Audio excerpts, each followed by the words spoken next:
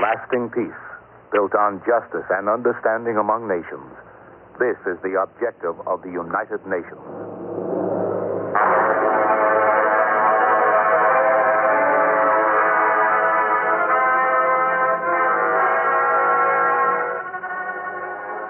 This is another program in the United Nations series of the Pacific Story, one of the 5 special series presented by the National Broadcasting Company and its affiliated stations to further world unity and world peace through understanding.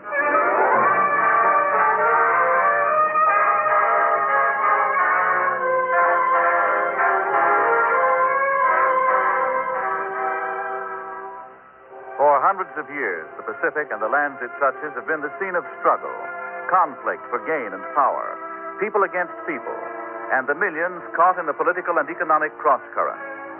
Today, with most of the world's population concentrated around and in the Pacific, the events of the Pacific are a vital world concern.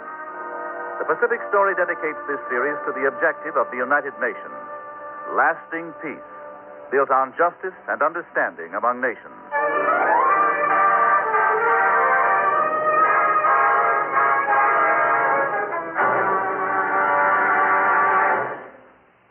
The new voice in the East.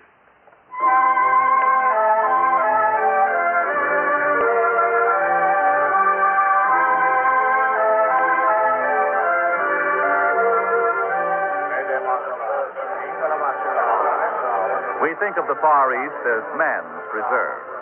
Here, for thousands of years, woman has been the chattel of her lord and master. But today, something is happening in that vast region which promises to fix for succeeding generations the shape of things to come. Today, a new voice is heard in China, in India, the Philippines, even in tradition-ridden Japan. A woman's suffrage in Japan is not a gift handed to us on a silver tray. It was won by the efforts of the Japanese women.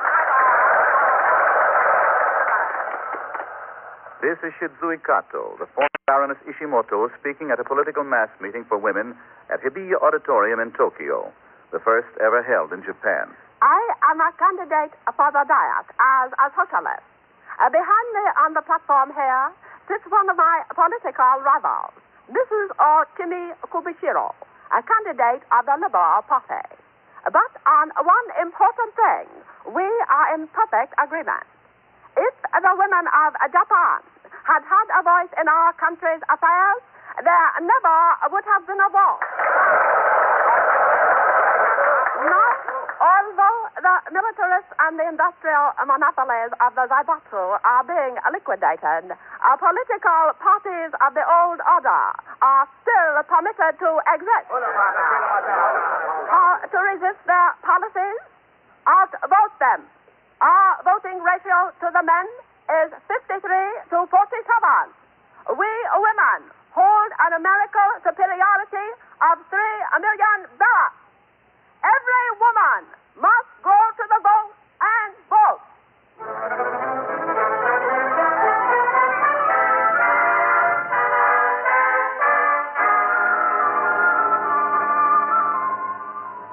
So last April, for the first time in history, Japanese women went to the polls to vote. Students, professional women, young mothers with babies strapped to their backs. Rita, Mother has a right to be here. Oh, but I'm afraid. Over here, the woman with a baby, this way. You are Tsuneko Akamatsu, aren't you? The woman, Rita. Please, will you help me? I do not know how to vote. Look at a sample ballot. See? The names of all our candidates for the Diet. 75 are women. It does not seem possible. A new day is here. Remember what Mrs. Kato said at the meeting? About women having more power than men because we outnumber them? But I cannot get used to thinking that way. It is so different from everything I was taught as a girl. I know. I was taught the same thing from the Una Dagaku, the treatise on greater learning for women. A woman must look to her husband as her lord and must serve him with all worship and reverence. Anna, I know my husband does not approve of my being here. But for once, you're doing as you please. It's a fine feeling. Come. Let us through. We're going to vote. We're going to vote.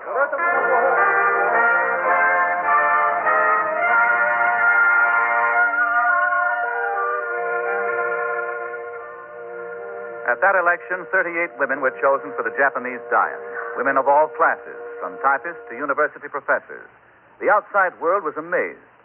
But the emancipation of Japanese women from feudalism was not as sudden as it seemed. The feminist movement had its inception in the Blue Stocking Coterie organized in 1911. It was followed by the New Women's Association in 1920. Then, finally, the Women's Suffrage Federation. We came out under our true colors and waged a campaign for equal suffrage, just like our sisters of the Western nations. You, Tsuneko, recall the difficulties we had? One of the greatest was converting other women. They were afraid. We had to break down the traditions of Ona Dagako. For that reason, the sudden opening of the ballot box to Japanese women was a tradition-shattering event. It was a personal triumph for me. I have devoted my life to the feminist movement.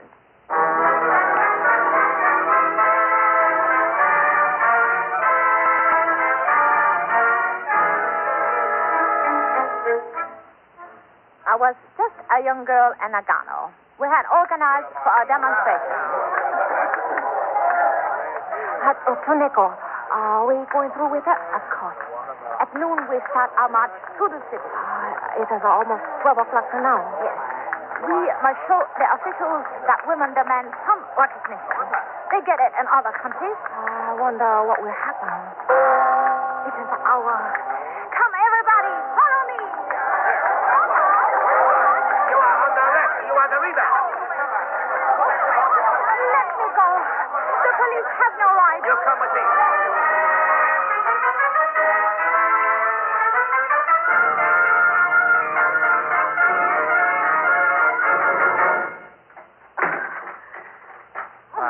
That ought to hold you for a while. What is your name? Tsuneko Akamatsu. I've heard of you. A troublemaker. The woman who thinks she's a man. I wouldn't be a man if I could. Then why should a young woman like you read this demonstration and get herself in jail? You fool. You can't even understand what this demonstration means to the women of Japan.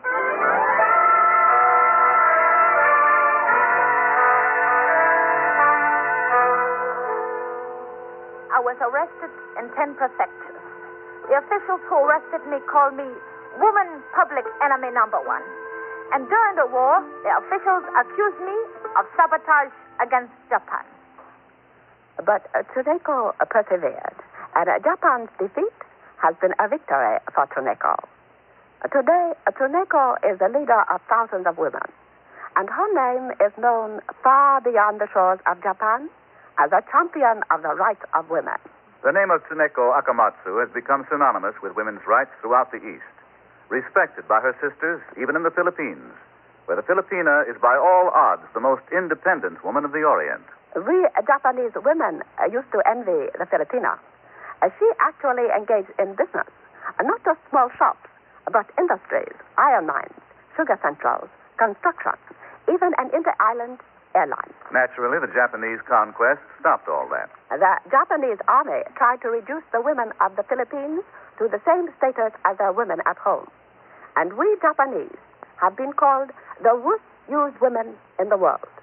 The result was not what the army expected. Women and girls, many professional and business women, flocked to the resistance movement. They put on men's clothes, fought as guerrillas in the Philippine army, or gave their time to the Women's Auxiliary Service.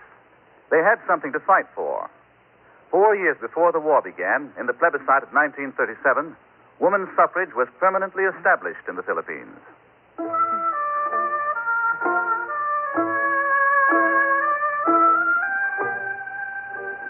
In India, too, some women can vote, but the right is limited to those who hold property or can meet educational tests.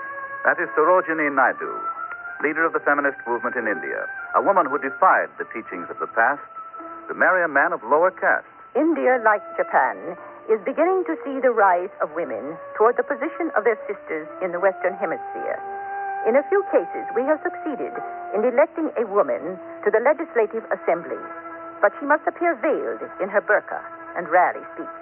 Our progress has been slow.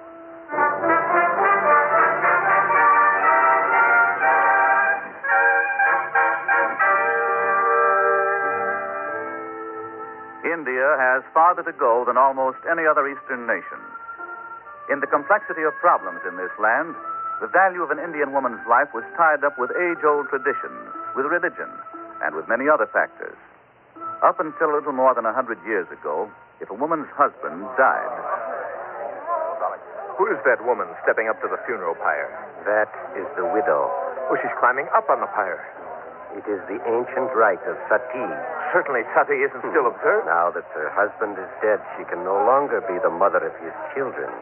Rig Veda has decreed that she make a burning sacrifice of herself. Oh, we just can't stand by and permit her to destroy herself. You Americans do not understand.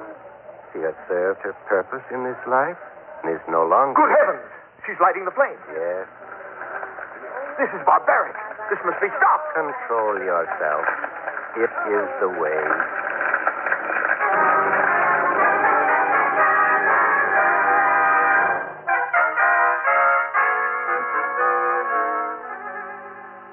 The practice of sati went on, widows following their husbands in death, until enlightenment decreed that it must end.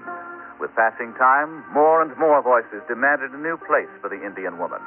And in 1920, when a restless, impatient India rallied around Mahatma Gandhi, in the ranks were many Indian women. We women see in this movement the chance for the freedom which, within ourselves, we have always longed for. Under the leadership of Mrs. Naidu, the women enlisted in the cause. Mrs. Naidu astonished the world by being elected president of the All India Congress. The practice of sati had been abolished, but another ancient custom kept millions of Indian women shackled to the past. Mother, I want to go outside with the others. No, she is not to go. Our daughter is almost a woman now. She must be kept in purdah. Purdah? You mean I must dress as Mother does? Covered all over? With only eye holes to see out of? Yes. You must be kept from the sight of the world. You must stay in your home as much as possible. And when you have to go into the streets, you must cover yourself with a veil. But why, Father?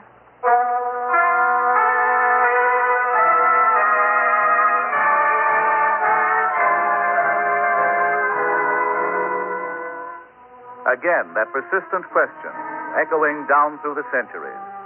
The answer had always been the same, but there came a time when that answer was no longer valid. It was 1939. The world was engulfed in war.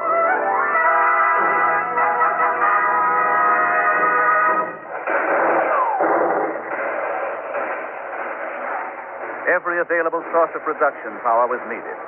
The great majority of Indians, even those who had opposed British policy, wanted to see the Allies win the war. But there were not enough men with necessary skills, even in this vast and thickly populated country. For the first time, another reservoir of power was tapped. The women of India flocked into the factories, just as their sisters did in Western lands. We organized an auxiliary corps of more than 5,000 women of every creed and caste. We learned to be switchboard operators, telephone orderlies, wireless operators, plotters in the observers corps. We drove staff cars, replaced men as clerks in military headquarters. And women medical graduates were recruited into the military medical service to serve abroad as well as on the home front. They were commissioned, and their pay was the same as their brother officers. The bars were down at last. Indian womanhood came out from behind an age-old veil of mystery. Yet thousands of my countrymen still resent the Western idea of feminine equality. Long before Occidental culture was born, woman's place had been assigned to her in India. Only gradually are those who reverence the old ways accepting the strange new revelation that a woman may aspire to more.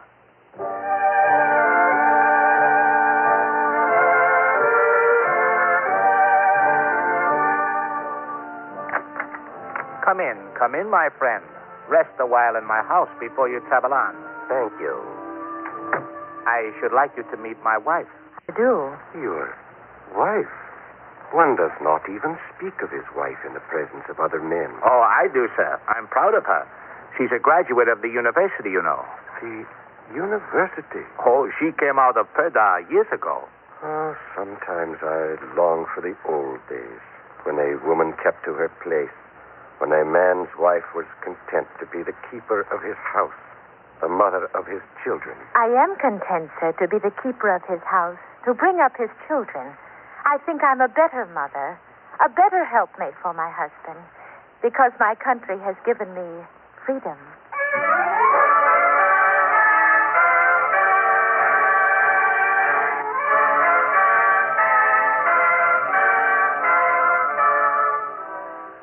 Women's struggle for freedom from the tyranny of the past, hard as it was in India and Japan, was dwarfed by its counterpart in China.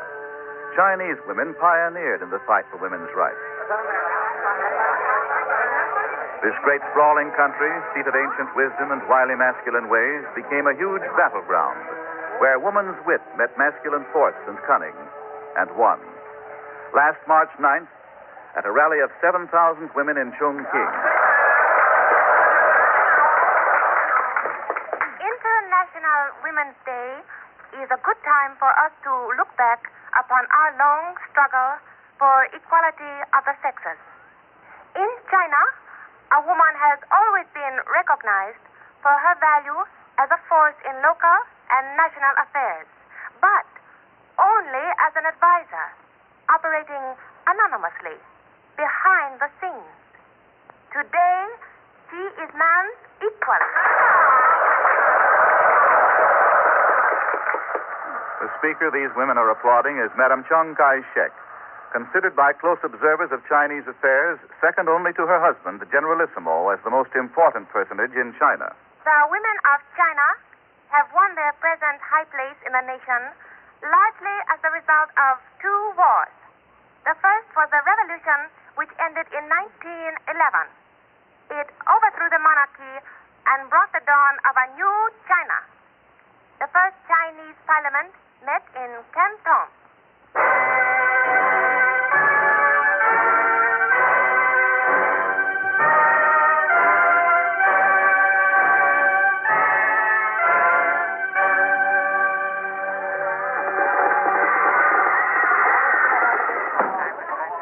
The people are happy today, celebrating the birth of the Republic. Yes, quite happy.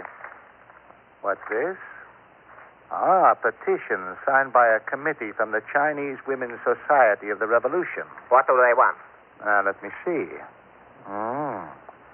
They say they fought beside the men and helped establish the Republic.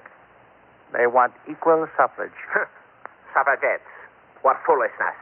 Why, women don't even vote in the old established democracies, such as the United States and Britain. We can ignore this demand. Before we do that, honored colleague, pause to consider. Though silk is softer than the sword, it is also stronger. Let us apply that maxim. Tell them their petition is receiving our most careful attention and shelve it. No, I don't think that... Wait, what's that noise? There's a crowd of women outside. The street is full of them. They're marching on the building. Lock the doors. Don't let them in here.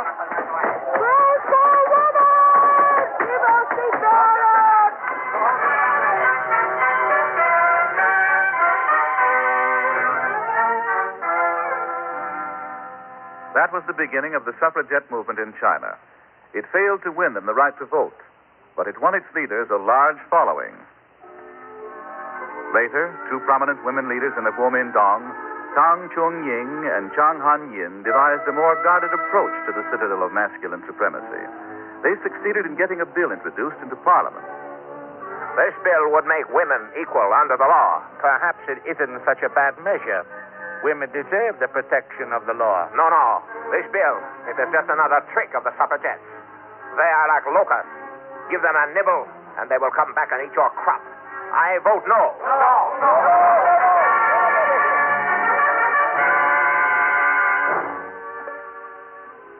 In China, the battle dragged on, force matching guile. A law giving women the vote found its way to the statute books, but in many provinces the right was denied. Again, in 1921, the suffragettes tried direct action. A band of 700 stormed the Provisional Assembly in Canton.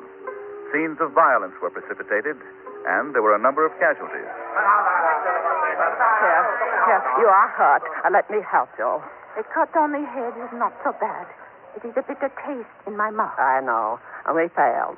We were not strong enough. We failed because we used the wrong tactics.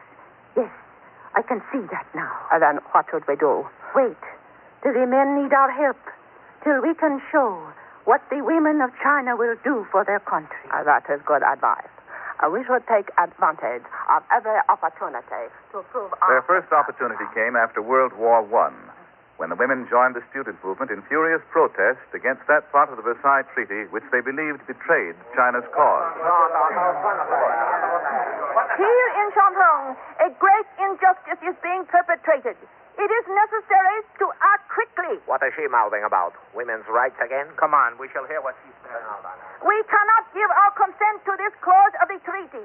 It would turn over all the German leased territory in this province to China's potential enemy, Japan. We beg all patriotic citizens to join us, men and women together. Demonstrate against this injustice to our country. That woman is right. We cannot permit such an injustice. What you say is true. This time the women have chosen the right path.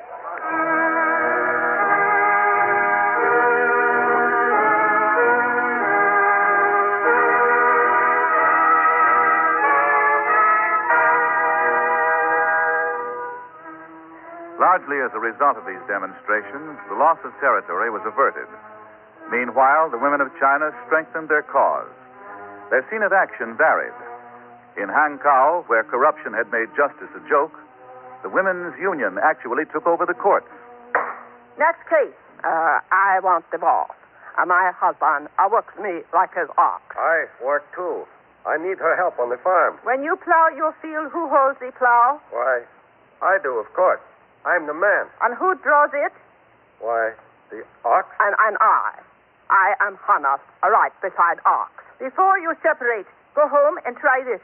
Tomorrow, you yoke your wife to the ox. Good. The next day, she drives you with the ox. What?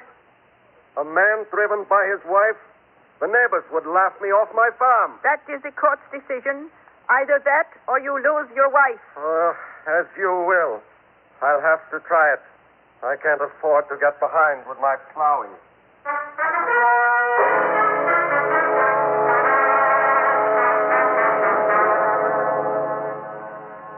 But it was not until the Great War engulfed the East that Chinese women had the opportunity to demonstrate their right to equal participation with men in the affairs of their country.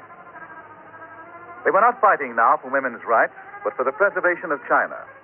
Madame Chiang Kai-shek gathered the leaders of all classes and parties into one group, the Women's Advisory Council.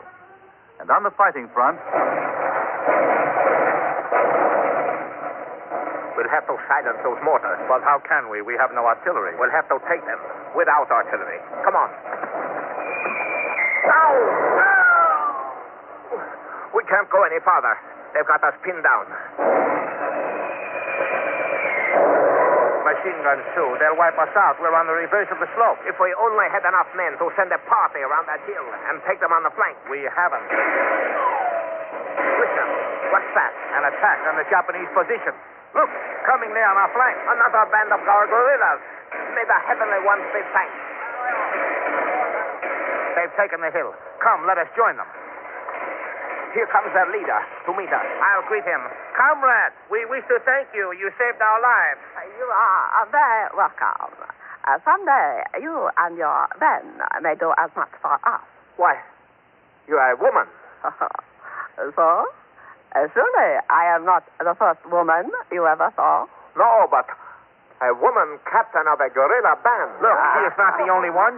See, they're all women. Yes, comrade. We are all women.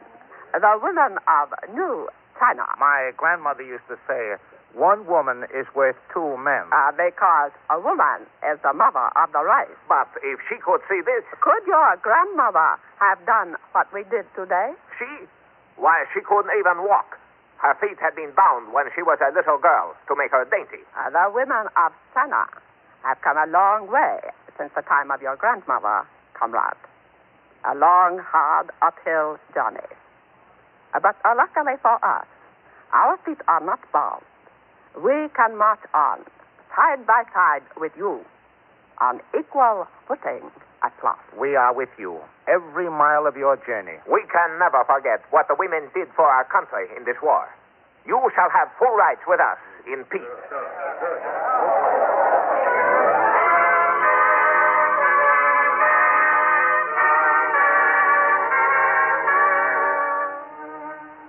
Under the leadership of Madame Chiang Kai-shek, this prophecy was fulfilled. The Chinese woman of today has exchanged her security and seclusion for insecurity and freedom. And the adaptability which in olden times was required of her as a wife is enabling her to fit into her new role with equal efficiency and grace. Woman has done her part. But still, after 8 years of devastating war, a storm cloud hovers over China. Apparently, the two factions which successfully fought Japan have been unable to get together on a basis of national unity. Yet, during the war, both factions were united in Women's Advisory Council. We worked together then, even when there was no such common meeting ground between the men. Yes, men are stubborn. It may be that only the women can perform this great task, the bringing of domestic peace and unity to China. There is a still greater task, the greatest task of all. Perhaps it will be the women who eventually will bring peace and unity to the entire Orient, and may I say, the world.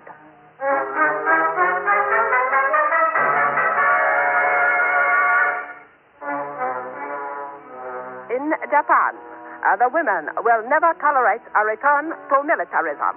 The women of India do not wish ever to see their sons and brothers die in another war. Nor do the women of the Philippines, who fought and died beside their sons and brothers.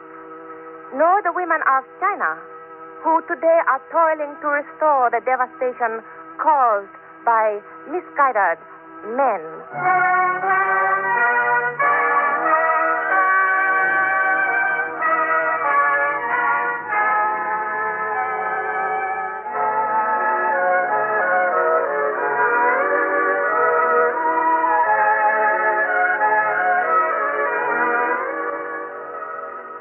The dikes of masculine supremacy have been breached throughout the Orient.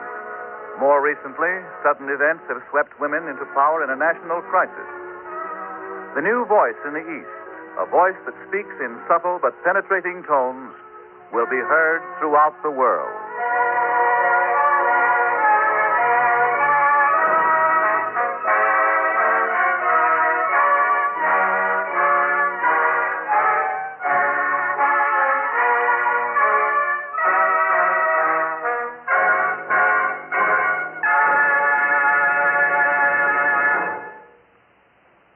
You have been listening to The Pacific Story, presented by the National Broadcasting Company and its affiliated independent stations to clarify events in the Pacific and to make understandable the cross currents of life in the Pacific Basin.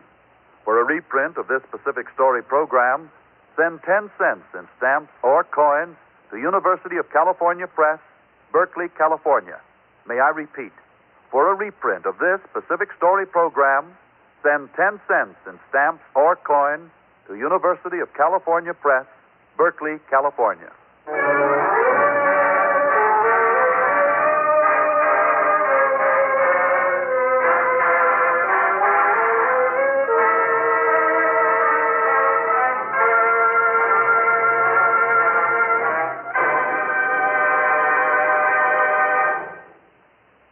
The Pacific Story was written by Arnold Marquis and directed by Max Hutto. Original music was under the direction of Henry Russell. Your narrator, Gain Whitman.